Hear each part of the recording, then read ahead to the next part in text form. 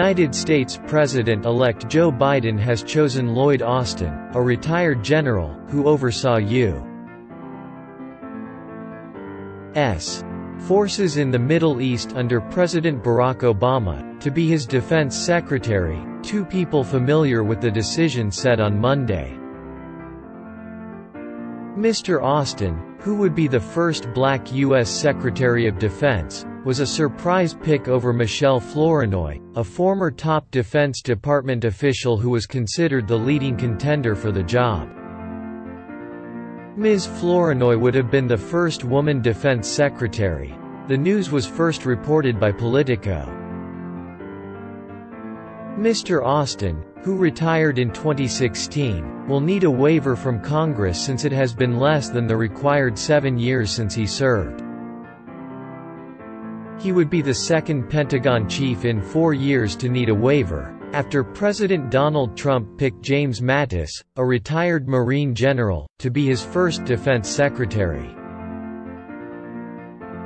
The nomination of Mr. Austin, who headed U.S. Central Command under Obama, could draw fire from some progressive groups given his role in retirement on the board of a number of companies, including weapons maker Raytheon Technologies Corp. But Messrs. Biden and Austin developed a working relationship during the Obama administration, and the retired general has been advising the transition team on national security issues. One of the people familiar with the decision to name him said, "Mr. Biden's decision to nominate the first black defense secretary in Mr. Austin helps him make good on his diversity promise. It also will resonate among proponents for greater diversity in the leadership of the U.S. Armed Forces, which is regularly criticized for failing to promote black service members and whose top tier has been largely white. Mr. Austin has not cultivated a public persona and is not seen as someone who enjoys the media spotlight. However, he is known to be a shrewd military strategist with deep knowledge of the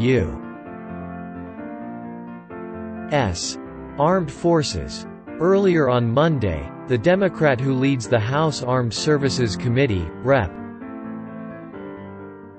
Adam Smith, had openly shown his preference for Ms. Flournoy. "I think Michelle Flournoy is hands down the best qualified person to do the job," Smith said. But David Siegel, executive director of the progressive group Demand Progress, said Mr. Austin was a better choice given his role presiding over drawdowns of forces from Iraq and Afghanistan. And while he had some concerning ties to major companies like Raytheon, they were not as broad in scope as those of Ms. Flournoy. "He doesn't seem to have a web of entanglements that are as opaque and dense as hers," Siegel told Reuters. Mr. Biden, a Democrat, has pressed ahead with the transition to the White House even as Mr. Trump, a Republican, refuses to concede the November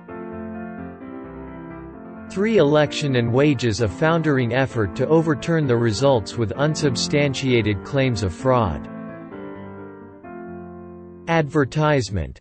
Dozens of Mr. Trump's legal challenges have been rejected by the courts, the latest on Monday when judges in Detroit and Atlanta tossed bids to decertify Biden's election victories in Michigan and Georgia. Mr. Biden won Michigan by about 154,000 votes and Georgia by about 12,000 votes.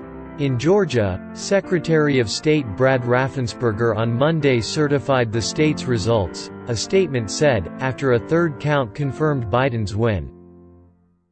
The Electoral College will formalize results nationwide on December 14.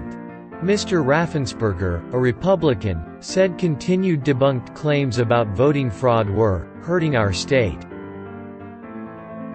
Runoff elections for Georgia's 2 U.S. Senate seats, scheduled for January 5, will determine which party controls the chamber.